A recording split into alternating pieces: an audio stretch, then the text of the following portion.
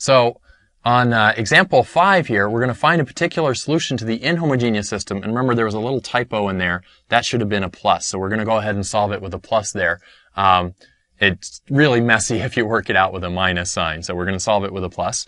And the way we're going to attack this is we're going to use the information that we had from the previous example. So a lot of the work has already been done in example 3 and example 4. So let me just remind you of what we figured out in example 3 and example 4.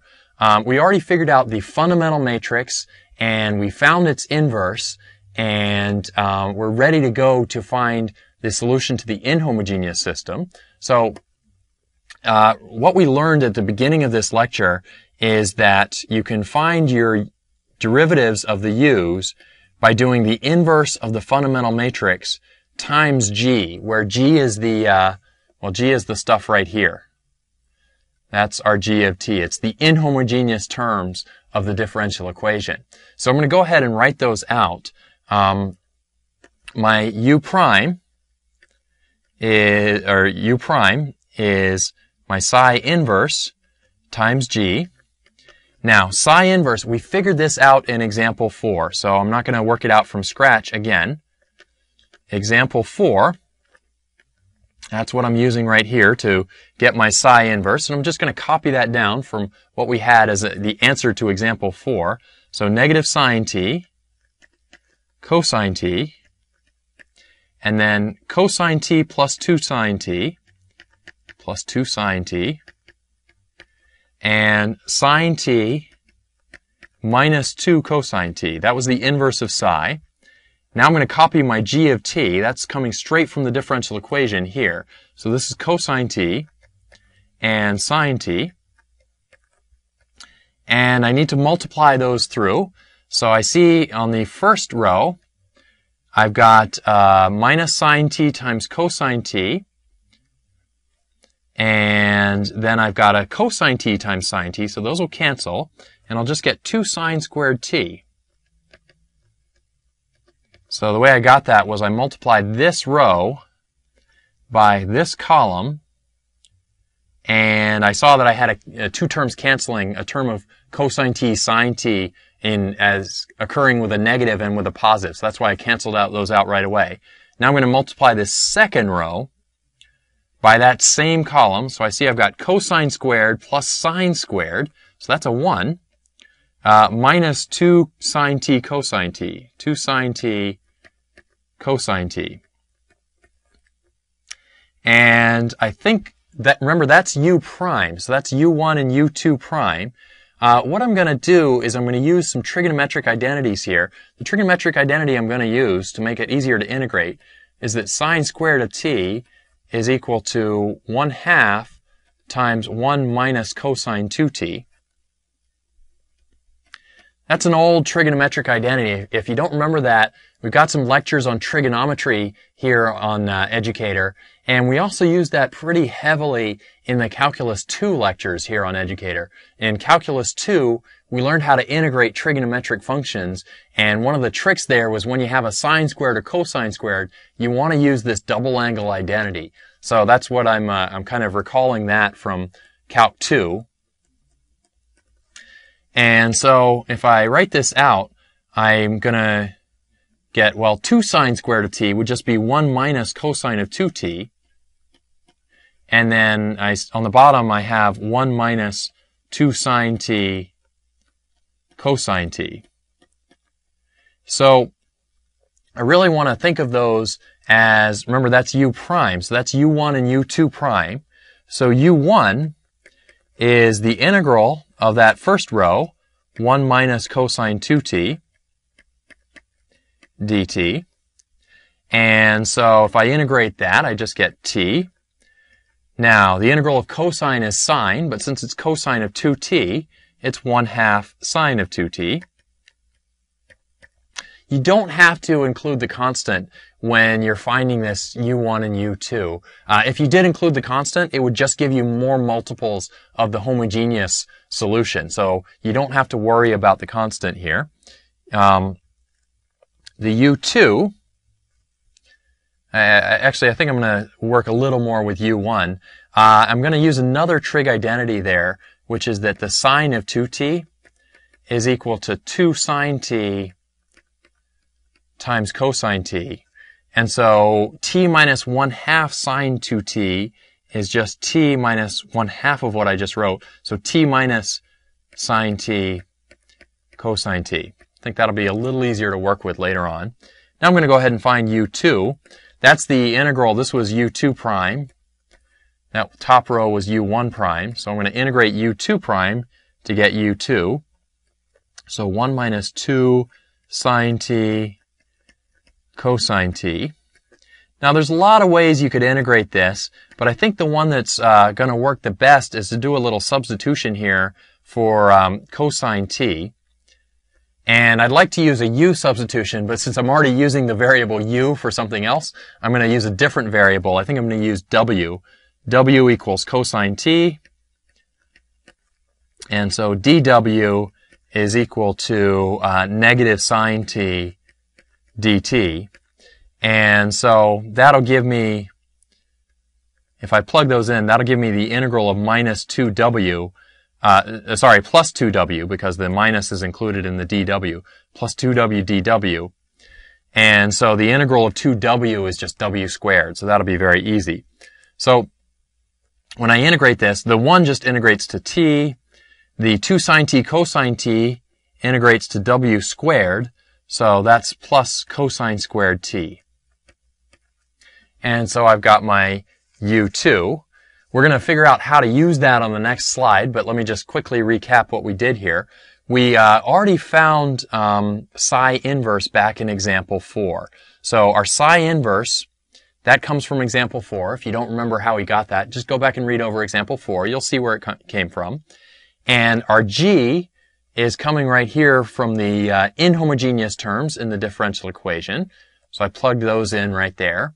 I multiplied the 2 rows there, and there was some cancellation going on, and it simplified a bit into 2 sine squared and 1 minus 2 sine t cosine t. Now, my sine squared t, I used this old trigonometric identity. We used it a lot in Calculus 2 to convert that into 1 minus cosine of 2t. And so then what I have here is u1 prime and u2 prime, and I integrated each one of those. A little substitution here, turned it into 1/2 sine of 2t, and then I used this old trigonometric identity to simplify that into sine t times cosine of t. And then the second one, I used a little, I wanted to call it a u substitution, but since I'm already using u for something else, had to call it a w.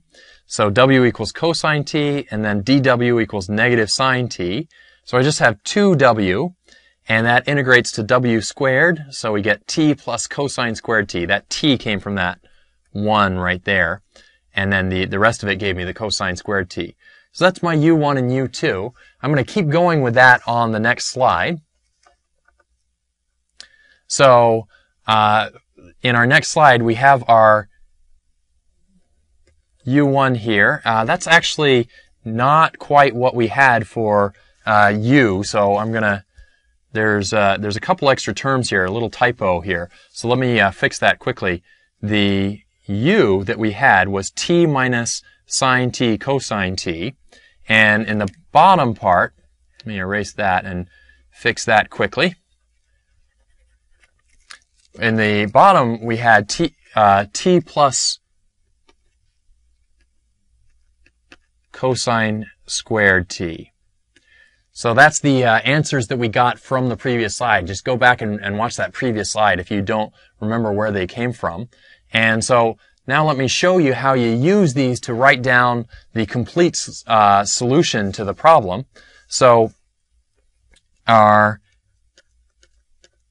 particular solution is, let's see, it's u1 times our x1 plus u2 times our x2.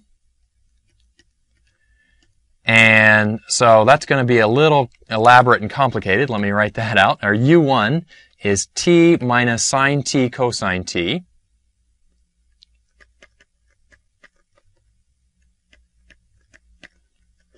And our x1 we get from this first column of the matrix. So that's 2 cosine t minus sine t, and cosine t in the bottom. Now, plus u2, so that's t plus cosine squared t, t plus cosine squared t. And our x2, get that from the second column of the fundamental matrix. So cosine t plus 2 sine t, and sine t on the bottom. Now, this gets to be a little ugly and complicated, but it's going to simplify nicely after we plow through all the mess. So let me work through that first row here. I see I've got 2t cosine t minus t sine t minus 2 sine t cosine squared t plus sine squared t cosine t. And I'm going to go ahead and add on the first row of the second term there. So plus t cosine t plus 2t sine t plus a cosine cubed t plus 2 cosine squared t sine t.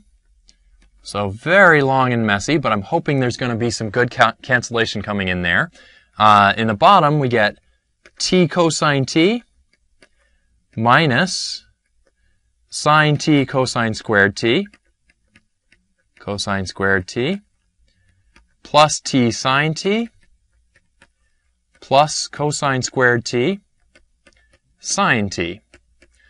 So I'm really hoping some of this will simplify, and it is customary when you do variation of parameters to get very long, complicated solutions, and then they do somewhat simplify. So if I look at this top term here, I see I've got a 2t cosine t, and I've got another t cosine t. So I'm going to put those together and get 3t cosine t. Now, minus t sine t plus 2t sine t, so plus 2t sine t. Minus t plus 2t, so just plus 1 after all that simplifies. Now, minus 2 sine t cosine squared t, and plus 2 cosine squared t sine t. So those two terms just cancel each other out. That's really nice. And then I see I've got two other terms here, plus a sine squared t cosine t. Oops, forgot my t there. Cosine t plus cosine cubed t. Now in the bottom, I see I've got t cosine t plus t sine t. And then I've got a minus sine t cosine squared t plus cosine squared t sine t. Those two cancel. So it really did cancel quite nicely. And it actually is going to work out even better, because if you look at these two terms, I could factor out a cosine t times sine squared t plus cosine squared t. And of course, cosine squared plus sine squared is just 1. So those two terms are going to combine and just give me a cosine t. And so I think what I'm going to do is factor out a t from whatever terms I can. I've got t times 3 cosine t plus sine t. And then in the bottom, I've got cosine t plus sine t. And I still have this cosine t. So let me not forget that. It's just in the top. So I'm going to factor that out on the right, get a cosine t.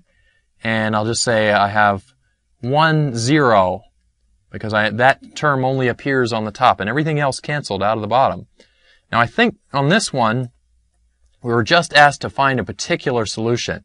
So that is my particular solution. So let me recap and show you all the steps that went into that. This psi, first of all, came from solving the homogeneous system. We did that back in example 4. So that's where we found that psi. So that's example 4 coming in and being useful here. If you haven't watched example 4 recently, just go back and check example 4. You'll see exactly where that psi came from. And these two entries for u, that was u1, that was the u2 that we found on the previous page. I originally wrote it wrong in my slides, so I just corrected it right there. That's the t plus cosine squared t, which we found on the previous page. And then our general form for the particular solution is u1 times x1 plus u2 times x2. So I copied my u1 down there, copied my x1, that was the first column of psi. There's my u2, and then I copied my x2, that's the second column of psi, x2. So we always have this form, u1 x1 plus u2 x2. Every time you do variation parameters, you got that form. And then multiplying this through the first row, that gave me these first 4 terms there. Multiplying this through the first row gave me the next 4 terms. So very ugly expression there. And then multiplying this through the second row gave me those 2 terms. And then multiplying this through the second row gave me those 2 terms. So we get this really horrible expression, but it's nice. A lot of things cancel. These 2 terms cancel. This one cancels with this one. This term combines with this term. The t sine t combines with the 2t sine t. So we end up with 3t cosine t, t sine t. And then these other 2 terms, sine squared t, cosine t plus cosine cubed t. And those 2, we can factor out and simplify that one just down into cosine t. So this whole thing just turns into cosine t. In the bottom, we get terms canceling. Those big terms cancel. We just get t cosine t plus t sine t. And then what I see now, basically I'm done. I just wanted to factor the t out and make it look a little nicer. So I factored out that t from the first 4 terms, factored that out here. And that left me with a 3 cosine t plus sine t and a cosine t plus sine t. And I still had that 1 term of cosine t. Can't factor a t out of that, so I had to write it separately.